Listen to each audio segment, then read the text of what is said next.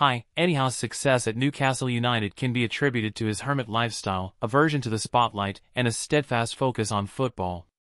Despite doubts about handling the pressure of a big club, Howe, with his clear mind and football intellect, has transformed Newcastle's fortunes. His secluded lifestyle, devoid of public appearances and opinions, allows him to channel all energy into football management.